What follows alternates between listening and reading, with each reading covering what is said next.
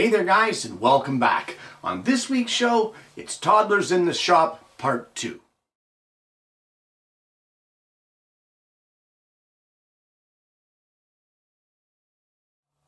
Well, my granddaughter had such a great time with Toddlers in the Shop, the first episode, that she has been asking ever since if she can come back and make a show with Pop. And of course, who am I to say no? It just takes time to prep these things. So that's what we're going to do today. We're going to make one of the most basic of basic beginner woodworking projects. It's a great way to get the kids involved and interested in woodworking. It's something that almost all of us as experienced woodworkers have made, and that would be a birdhouse. So let's head over to the bench and I'll show you what I've got in mind for today. Well, when it comes to working with toddlers in the shop, as I said in the first episode of the show, you need to have most of the prep work done. You need this thing to be quick because their attention span is so little. You don't want to bore them. You don't want to force them into doing it. The whole project will be made from cheap lumber, and this is just some 3/4 inch thick pine from the big box store. It's 4.5 roughly wide, about 4 feet long. It is about as straight as a soccer ball, typical big box store lumber. So what we're going to do is I'm going to joint this and try to get it flat, and we are going to take it down to a thickness of 1/2 inch because I think 3/4 is a little too much for a birdhouse. Well, I have 2 pieces of our 1/2 inch thick stock, and I have cut them to 6 1/4 inches long. And as I said, they're roughly 4.5 inches wide. So we're going to put one of those aside because we need to do some layout on one of the pieces. So the very first thing that I'm going to do is I'm going to place a mark from, this is actually the bottom of our birdhouse up here. And I'm going to place a mark at 3.5 inches up from the bottom. I'm also going to place a rough center mark, roughly 2 3/16. And then we're going to come out from that center mark 1.5 inches in either direction. Now this is going to represent the bottom dimension of our birdhouse. So I've set my bevel here to 10 degrees, and we're going to place a mark from that little line here that we just put at 1.5 inches. We're going to place a 10-degree line from that all the way up to our line at 3.5 inches. And we'll do the same thing from the other mark. Now, something that we can do here while we have this center line and everything is still square is we can just draw on this one center line all the way up to the top so that we can drill our hole a little later for the bird entry hole. But now guys, we only need to do the layout on the one side because at this point now we're going to take this over to the table saw. We're going to set our miter fence at the 10 degrees and we're going to cut these corners off on each one of our pieces. Well, at this point what I've done is I have drawn a 45-degree line right down to meet up with our line here at 3.5 inches up from the bottom, and I have set my miter fence at 45 degrees. I have set my stop to line up so that the blade strikes right at that mark that I just placed for 45, and we are going to cut all of our peaks of our birdhouse. All we have to do now is just one setup. So you'll cut the one side, and once you get that, you're going to rotate your piece, completely flip it over, and you should just be able to follow through with the cut, and it will make a perfect peak at the top of both pieces. And with those 2 pieces cut, we now want to take this over to the router table. And what I'm going to do is on the inside edge of each piece, I'm going to route a rabbet that is going to be 1/4 inch deep and 1/2 inch in on the board, just like that. And it'll just run on this edge of the board, on each of them, on the inside edge. Now guys, those rabbets will eventually house the sides of our birdhouse. However, we want something to house the bottom of the birdhouse. So we're going to do the exact same rabbet here at the bottom of each one of our pieces, on the bottom inside edge. Well, we now want to cut the sides of our birdhouse. So I have 2 pieces of the 1/2 inch pine here. I've made these 4 1/4 inches wide. And what I've done is I've set the table saw blade to tilt at 10 degrees. That will match the angle of our side pieces. And I'm going to cut it to be about 3/16 of an inch less than what we need for the sides. So these pieces are going to fit in line with the bottom of our birdhouse. That 10-degree angle is going to make it so that it leaves the bottom flat. But cutting it that 3/16 of an inch short before this edge of the peak here, that is going to provide ventilation between the roof and the sidewall. So with that being said, and we have now our saw still set at our 10 degrees, we're going to cut our base. And guys, I don't think we need a video of it. It's a simple cut at 10 degrees on each side. We've already got the saw set, and we'll cut our wedge to fit in here perfectly. And there is our bottom. So we can just do a little bit of a dry fit here. All right, and look at that. The framework is really coming together nicely there. That looks great. Well, the last piece that I have cut here, or the last pieces, are the roof pieces. Now, I have cut it out of the same 1/2 inch thick pine. This is 5 3/4 of an inch long, which will leave a 1/2 inch overhang at the front and the back. I have cut it on one side to 45 degrees, and the length here from the tip of this 45 to the end is 4 1/4 inches. This one here is cut to the same thickness and the same length. However, the width is a 1/2 inch less. So it is actually 3 3/4. And that will sit there like this on the roof. Now it's a little odd the way I've done that joinery there, but there is a purpose behind it. The purpose is it gives us a flat surface here that we can mount a little eye bolt here to hang our birdhouse, but as well we can screw in this side panel so that if birds should nest into our birdhouse, this panel can be removed for cleaning and getting all of the debris out of there once the birds are finished. So guys, at this point in time now, we need to drill the access hole for the birds, and that will be in our front piece here. We did the center line already. I'm going to do a couple circles drawn on here to see what dimension I want to put them at, but I'm thinking this will be the center point right about here, about a 1/2 inch below our cross line here. And I'm thinking it will be between a 1 inch and an 1 1/4 hole.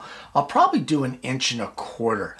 Well, as well as drilling the 1 1/4 diameter hole here for the bird entry, I have drilled 6 3/8 diameter holes in the base for drainage. Should water get in there, we don't want our little feathered friends to drown, so we have a way for the water to drain out. Guys, I'm also going to put a 1/8 inch roundover around the inside edge and outside edge of this entry hole, and we're going to give everything a good sanding. And then all we really need is our toddler. Well, we have all the preparation done, we have all the pieces cut, we have our toddler, and now we just have to do the assembly. So let's head over to the bench. Well, for this project being one that's outside, we're going to be using Titebond 3. Now the Titebond 3 has a couple properties that are going to help us here. One of them will be its waterproof properties for being outside, and the other one is the extra working time that you're going to need for a toddler to be able to spread glue on a project like a birdhouse. So the first thing that we're going to do is we're going to get her to spread a little bit of glue, and what I want you to do, honey, can you paint glue along here in this section right here? Okay. What do you think of it? Okay, so dip some glue Glue. and paint right here, right along this line. Put lots of glue there. Here, I'll help you. I'll help you. Like this. Get lots of glue there. And then we'll get more glue. Glue. And you want to paint right up in here like this. A little more. And paint just like that. Can you do it on this second piece? What is this part? Paint right here. Turn it over. All kinds of glue in there. Here, more. Pop, how do you snore? How do I snore? Yeah. Well, I have to be asleep to snore. Are you going to put some glue in here? Okay, paint right here. Right here. Now guys, with this being mostly a glue up project, it can be messy, but take your time, have some patience. The Type-On 3 is going to help you with somebody who is not as patient. So I want you to take this piece now, and we're going to stick it right in here. Can you push it in there where the glue goes? And we're going to sit that right there. And then I want you to paint a little bit of glue on top of here. Paint it on. Yep. And same on the other side, right here at the top. A little closer to the top, honey. Do you need more glue? Yep. Right here at the top, look. Okay, can you take the other piece, this one, and sit it just like I just put this one? So sit it there. Where? Right on top where you just put that glue. Kind of. Here, help me. Just like this. Now it's time for the wall part. And now we're going to, as she just said, we're going to do the wall parts. So, Wall part time. Wall so time. I need you to paint some glue right along here. Yep. No, just at the bottom. Glue, glue, glue, glue, glue, glue, glue, glue. But more glue, glue, glue, glue. Right here at the bottom, look. Glue, glue, glue, glue, glue, glue, glue. Turn it in. With film. Okay, we're going to do the other wall. I don't know what film means. So can you please paint some glue along here? No, could you please paint some glue along here? Glue, glue, glue. Do you need more glue in that container?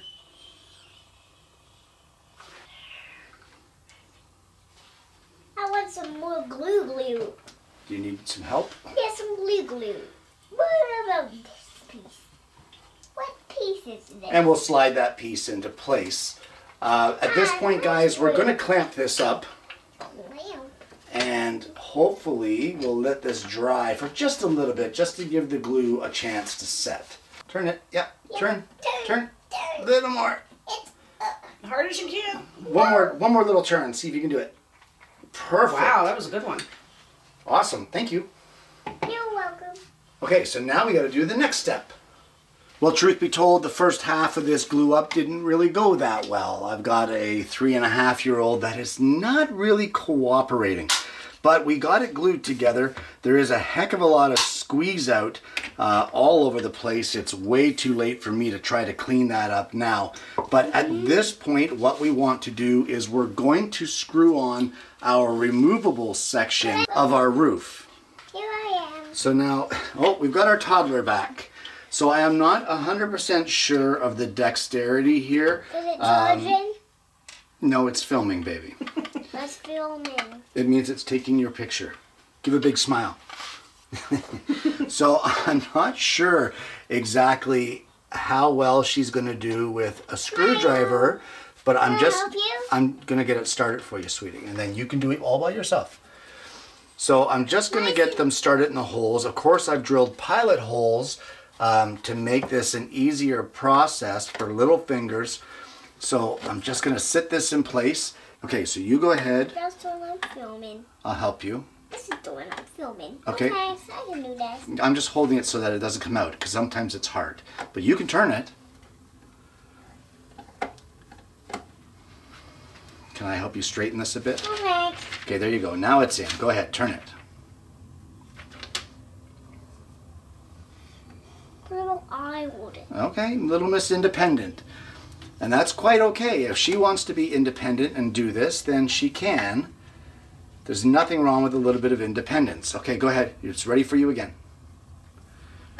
Now this could take a while, so I don't think we need to film the whole thing, guys. We're going to get her to screw in all 4 of these screws to get this removable section attached to the I birdhouse. can't do this. Now her amount of skill with a glue brush is not the best. We need to be careful that we're not applying glue to our removable section and that we don't put it so close that it's going to seep up through and glue our removable section in place. So I'm just going to place a piece of masking tape here so that we can mask out the areas and she's not putting glue where it shouldn't be. Like where? Like where I just put that Like tape. under all the green. So we're going to give her a little bit more glue. Do you need more glue? Yeah. Of course you do. So here, we'll give you more glue. And what I want you to do is very carefully, I want you to paint right here and right here with the glue, please. Okay. Okay. Well, that's a good job. What about we start on the tape? Okay, get a little more. Yeah, you can start on the tape if you want, but you're probably better to paint on the wood. Yep, that one's really good. And now do it on this side as well. Start the tape. Yeah, start at the tape and then work your way down. There you go. A little more on this side. Can you get a little more and put it on the right side? Perfect. Good job. Just let it dry. So now Dry, Tommy. we're just going to take away this tape. I'm going to just take my finger and Papa. take some of the excess out of there. Papa's on there. And I get the feeling she's going to have a little bit of difficulty with the alignment on this roof. But do you want to help me with the alignment here? You want to help me put this roof on? Okay. Okay, and we'll just sit that on there. What do we make? And guys, now we can just clamp this together and we will let it sit and dry up. Now, because we weren't able to clean up the squeeze out due to somebody being uncooperative, we'll have to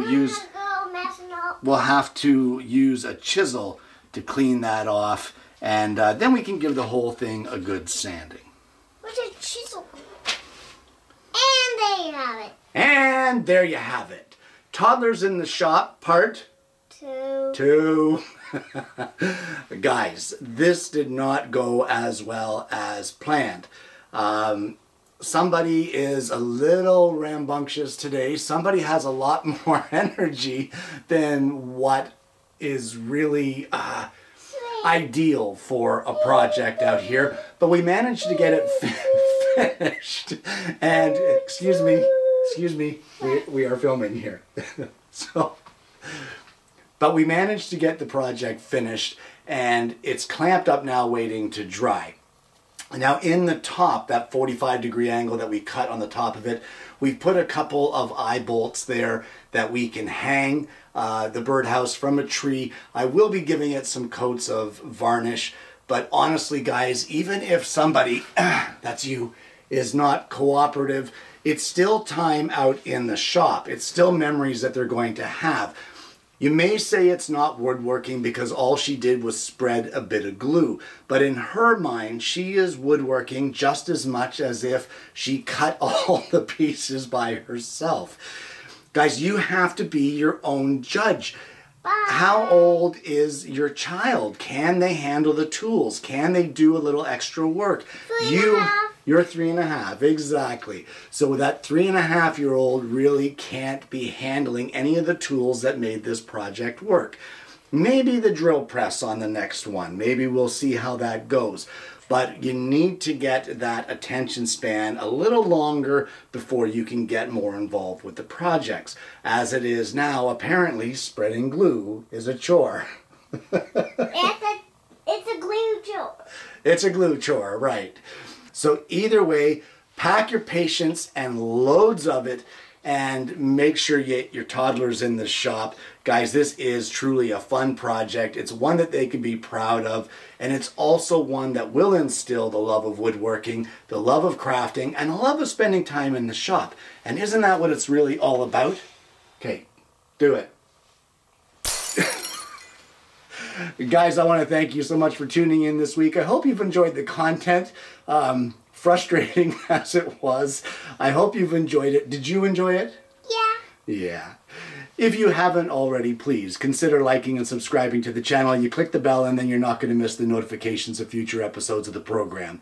Guys, I want to thank you again for tuning in. I hope you've enjoyed the content. I hope you're going to get your toddlers in the shop. And more importantly, I hope you're going to join me again next week when I bring you yet another woodworking video. Woodworking video.